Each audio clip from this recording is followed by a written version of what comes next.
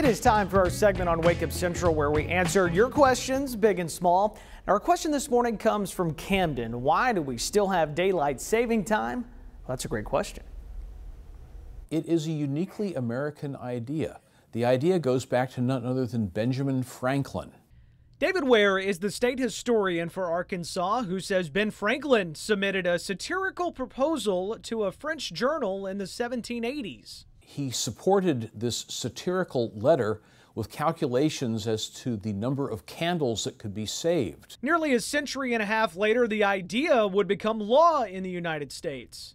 We finally adopt daylight savings time in 1918.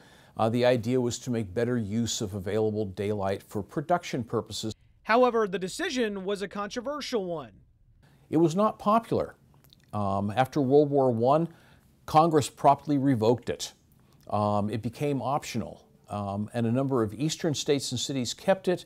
West of the Mississippi, they tended to abandon it. The policy was picked up again with the expansion of travel during the mid-20th century. In the 1950s, the 1960s, the growth of commercial aviation, we see airlines wanting to be able to have consistent schedules. As a result, we see the return of daylight saving time. In the early 1960s, that we see the move towards nationwide, federally mandated daylight savings time. So is it here to stay? In March, the U.S. Senate weighed in, unanimously voting in favor of the Sunshine Protection Act, which would make daylight saving time permanent year-round. However, it stalled in the House. You know, the idea of simplifying things is still there.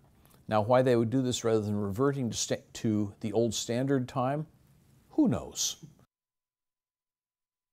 So for now, you're still going to have to adjust over the weekend. Be sure to set your clocks back this Sunday at 2 a.m., although I'm sure your phones will probably do it for you. So I always question it every single year. Like, did it do it or did it not? Am I late for church? Am I not late for church? I don't know.